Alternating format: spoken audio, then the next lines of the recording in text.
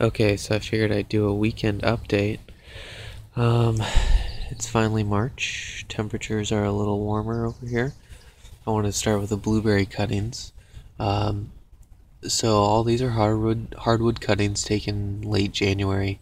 There's a park, a Tacoma Park, um, which is free to the public, and normally they just take hedge clippers to all the blueberry plants. They have about 300 or so. So I went there late January and just took a bunch of cuttings. I did do something wrong. I rubbed off the flower buds because I thought that would grow. I guess I rubbed off the buds. I thought that would help make the roots better. But apparently you're supposed to leave those, which I did on some of them. So if you see those buds, which, look like that, or like that one, now those are the flowers, and the flowers are needed, well, I guess maybe they're not needed to grow roots. So these are just placed in sand, and I'll water them, once a day if it hasn't rained at all. But these have been in here since January. I guess these ones are in pots. There's about 50 that have leafed out. This one right here actually has some growth on it. So maybe in a few weeks I'll take a few out to see if the roots are growing. This one's doing pretty good, and this was in like a peat soil mix that I just had laying around. So that's also working good too. I have a grape here. It was a grape that I had that really was not working good. And some other random things that are probably dead. These are from some evergreens. Probably should have left some leaves on the top of that one. Just kind of experimenting with everything. These are some raspberries. Looks like they're growing, so that's good. But the next update on these, hopefully we'll have roots everywhere. So I'll switch over to strawberries.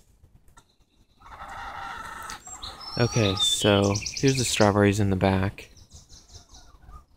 Take a video of that. But they're in a heavily mulched bed. I spread out some compost last week just on the top. There's coffee grounds, deep under here, kind of in the trench in the front. So I'm hoping that'll help a lot with getting fertility and soil building, which will help with the strawberries. But these ones, the flowers, these are what actually turn into a strawberry. You see here, there's one. But these strawberries are all clones. I started them, and then they'll send out little runners, and you can put a pot full of dirt and stick that runner in there, and you can make as many as you want. Usually that happens, I think it happens in summer. So these ones are in the back. They don't get as much sun. We'll probably get half a day's worth of sun, and it seems like strawberries need a lot of sun. These are new TriStar ever-bearing strawberries. So these are supposed to produce as long as there's enough sun and everything all year long, or all summer long. These ones might produce, a couple times during the year, or during the summer. So hopefully these new ones, these are from Rain Tree Nursery, and apparently they're the most popular strawberries that you can get. They're pretty cheap. You can get 25 for, I don't know, probably $15 shipped to your door. So those, we'll see how those do. I'll go to the next spot.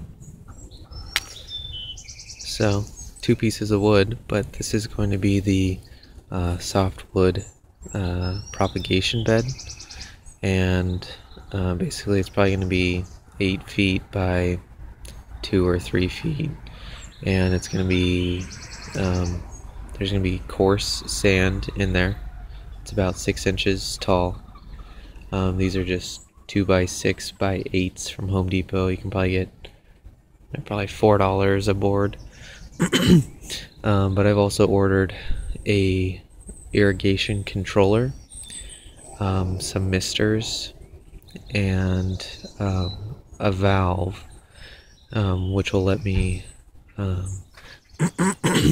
okay, so the valve will let me control when the water turns on and off. The controller will be set, it's basically the plants will need to be misted every 10 minutes or so for just a couple seconds, because when you do cuttings, they don't have any roots, so they can't absorb water through their roots, it's through their leaves. So I'll be showing the setup of this in the next week or two. Okay, apple plants, apple trees, still got plenty to give away, probably 50 or so. If you're watching this video and you come, I'll give you more than 2, that's for sure. Just let me know what you need. I did pull this out of a bed yesterday. It's probably a native evergreen of some sort. So that was just in our front bed that we fixed up. Okay, and these are the strawberries on the south side of the house. They probably get the most sun possible. I did move 3 strawberry plants yesterday that were just growing in the back, and they seem to be doing fine. So we've already got strawberries, because these ones get way more sun than everything else. So I find that when the strawberries are dry, or maybe you can put them up on a leaf or something, they usually do better because they're not touching the soil. I have in the past gotten pests that will eat these, so we'll see how they do this year. But yeah, these are heavily mulched. There's a ton of coffee grounds beneath this. This is all coffee ground compost, so we'll see how they do this year. That's it for the weekend update.